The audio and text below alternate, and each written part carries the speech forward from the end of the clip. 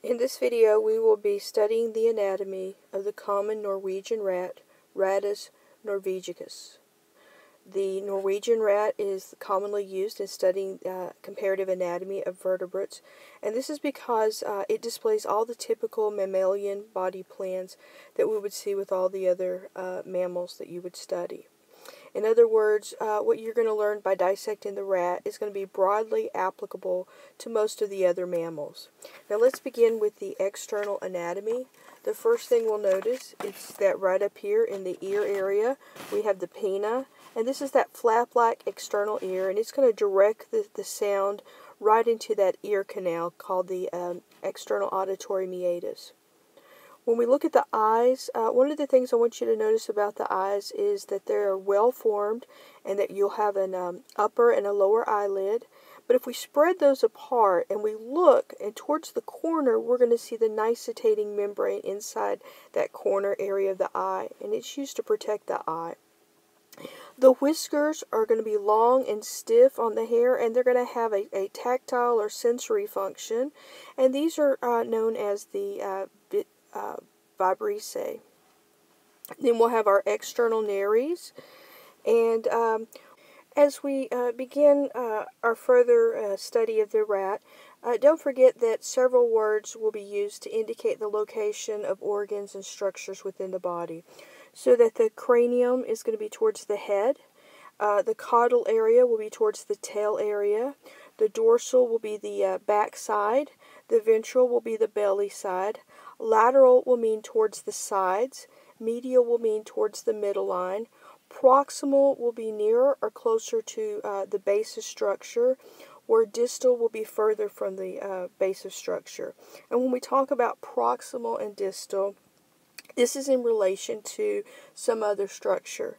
So if we were to look at this, and we'll call this the elbow and the fingers, and then this is that base of structure, we would say that this elbow region is proximal to the fingers, meaning the elbow area here would be closer to this point of attachment, where the fingers would be distal to the elbow, meaning that they are further from the elbow to the point of attachment.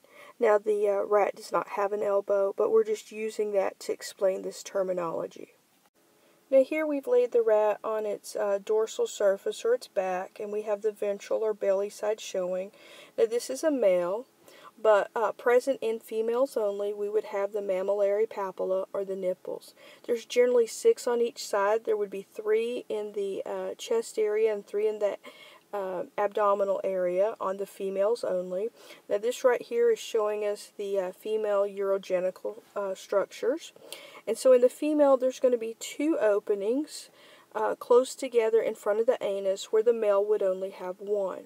The most anterior, which would be this one right in here, is going to be the urethral orifice, and it leads to the urinary structures, the urinary system. This one right in here is the vaginal orifice, and it's the external opening of the reproductive system, and so it's going to lie more posterior to the urethral orifice. Now over here we have the male, and with the male urogenital structures, the reproductive products and the urinary products, this is all going to be in the tip of the penis, and the penis is usually hidden inside a fold of skin, and so it would be a little difficult for us to see on this diagram. The testes, located right in here, are going to be housed in that large pouch called the scrotum, and the testes would be, if the male is in breeding season, would be enlarged, and if they're not in breeding season, would be smaller. Now here we have the skeletal system of the rat, and the bones that you see on the rat will mirror the bones you would see on other mammals. And we'll begin with the skull. Now the skull is the cranium. It is composed of quite a few other bones, and they're going to be the same bones that you would see in the human or the cat or any other mammal that you may study. So we would see the parietal bone up here at the top, and we would see the frontal bone over here. You would have your incisors. Now, in the rat, they are continuously growing throughout the life cycle of the rat, and that's why the rat's gnaw is to wear the bones down. You would see the zygomatic arch, which would be in this area here. The maxillae is the top of the the jaw, the lower jaw area right here is the mandible. We would get to this area back in here. We would see the occipital bone. We would see the temporal bone right in this area. And you would have this opening right in there, which is the external auditory meatus, or the opening for the ear. Moving back, the vertebrae of the neck are the cervical vertebrae. The very first one is the atlas. The second is the axis. The remaining ones are just known as cervical vertebrae. The vertebrae that's located in the area where the ribs attach are the thoracic. Past those, we get into the lumbar vertebrae, and then finally we would get into the sacrum and the coccyx. We have the scapula being the shoulder blade up front. The collarbone would be the clavicle. The upper bone of the forearms are the humerus. Down here we have two bones, the radius and the ulna. The radius would be on the thumb side. The ulna would be the opposite. We would get into the carpals, the metacarpals, and the phalanges. Moving back, the upper leg bone is the femur. The knee bone is the patella. There are two bones in the lower leg. The larger is the tibia. The smaller is the fibula. We get into the tarsals, the metatarsals, and the phalanges. When we get into the hip area, we have the tailbone right in this area being the sacrum. Here we have the ilium. We have the pubis being this front portion, the ischium. This all makes up that pelvic area. And then we get into those caudal vertebrae.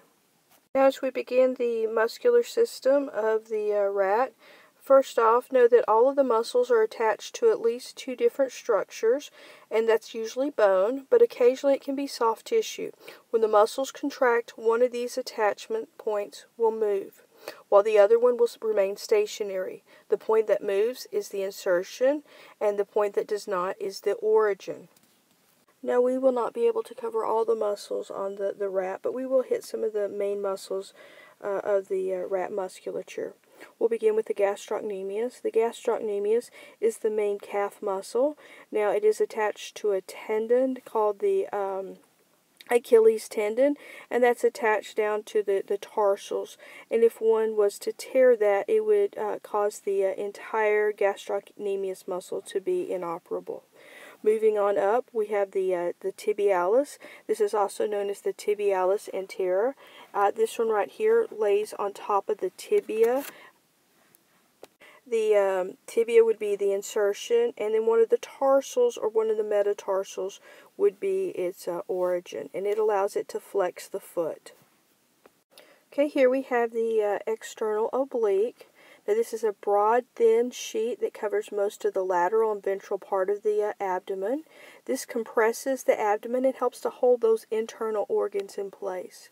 Now underneath the external oblique, we have this thin muscle known as the rectus abdominis, and again this also compresses the abdomen and helps to hold those internal organs in place.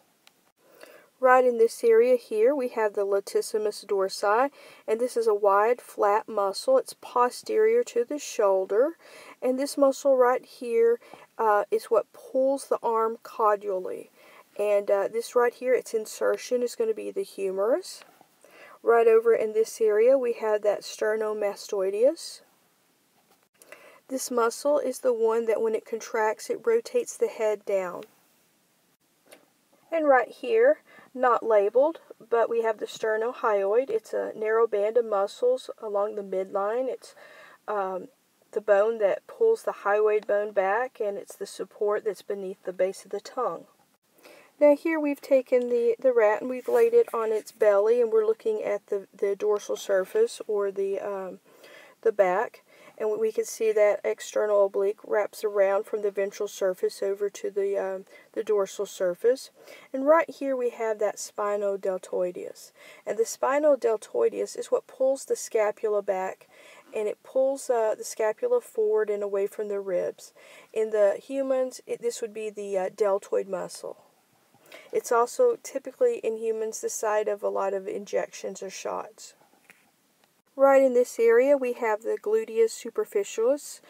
This right here covers much of that anterior hip region, and when we look at this muscle right here, it includes the gluteus maximus, the sartorius, which is the longest muscle of the body, the tensor fasciae latae, and you would find these on other mammals. Of course, the purpose of this gluteus superficialis is to pull the thigh outward. And then right in here we have the biceps femoris, which is a very large muscle. It's posterior to that gluteus, and it pulls the leg out, or it flexes that lower leg. Now here we've taken the rat and we've laid it on its side, and you can see that spinal deltoideus that we just spoken about. And here we have the very large triceps brachii muscle. Triceps brachii is because it has three major parts: a lateral, a long, and a medial head. And then up above in this area here we would have the biceps brachii. Right here we have the serratus, or the serratus anterior muscle. This is typically known as the boxer's muscles. Up around this area we have the temporalis muscle associated with the temporalis bone. The masseter is right in this area. These are those large cheek muscles, and the origin is going to be on the cheekbone, or the zygomatic arch, and then the maxillae. And these, if you were to grit your teeth, you would feel the masseter muscle. And so this one is the major muscle for closing and for chewing. Right in this area we have the acromion-trapezius muscle. Now this muscle right in here is what pulls the scapula inward and closer to the ribs, and upward closer to the back of the backbone. Okay, so we can see the masseter bone again with this view. We can see that latissimus dorsi. Here's that biceps we were talking about in relation to the large triceps. We can see one of the main veins of the body, the external jugular vein. And then right in here we have the intercostals. The intercostals are the muscles that run in between the ribs, and these help with breathing. And while these are not anywhere near all the muscles of the rat, they do give you an idea of some of the main muscles that you would see during a typical dissection.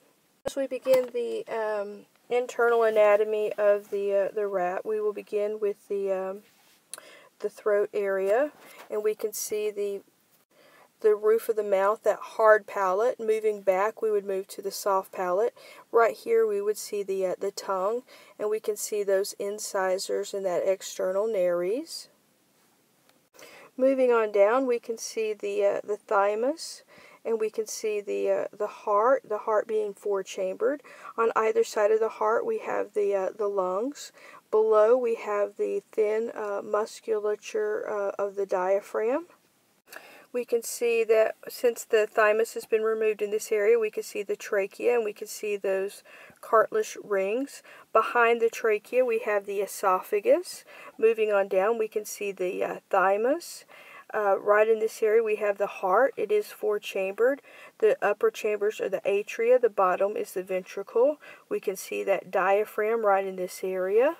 Just a really nice view showing you how that trachea is in front, and then how the right behind it we would have the esophagus. Moving down, it remains the trachea until they branch. Once they branch, they become the primary bronchioles, and they would enter into the lungs. So again, we would see the esophagus, and we would see the trachea. Moving down, we've got that thymus sitting on top of the heart. Here's our heart. The upper chambers are the atrium. We can see the right atrium. The lower would be the ventricles. We can see one of the lungs located right here. In this area, right across here, we would have the diaphragm. Below the diaphragm, we get into the abdominal cavity. The largest organ of the body is the liver. Now, on most mammals, if we raise the liver up, we would see the gallbladder. However, unlike most mammals, the rat does not have a gallbladder for storing its bile. So here we can see the rib cage. Again, the diaphragm would be in this area. We have the liver. Right here we have the stomach. It is J-shaped. If we were to raise the stomach, the grainy gland that we would see underneath would be the pancreas. Right in here we can see the spleen. Moving on down from the stomach, we would have a valve called the pyloric valve, and it would open up into the small intestines. The small intestines are divided into 3 regions. The duodenum is a section attached to the stomach. The middle part is the jejunum, and the last part is the ileum, and it would open into the large intestines or the colon. Now, the junction right next to the small intestines where we have the large, that is the cecum. So right here we can see just the typical part of the large intestines. This has the urinary bladder located right in here. Being a female, we can see the ovary, and running from the ovary down into the uterus, which is where the 2 fallopian tubes meet, we would have the horns of the uterus. So this tube going from the ovary down to the uterus is the fallopian tube, or the uterine tube.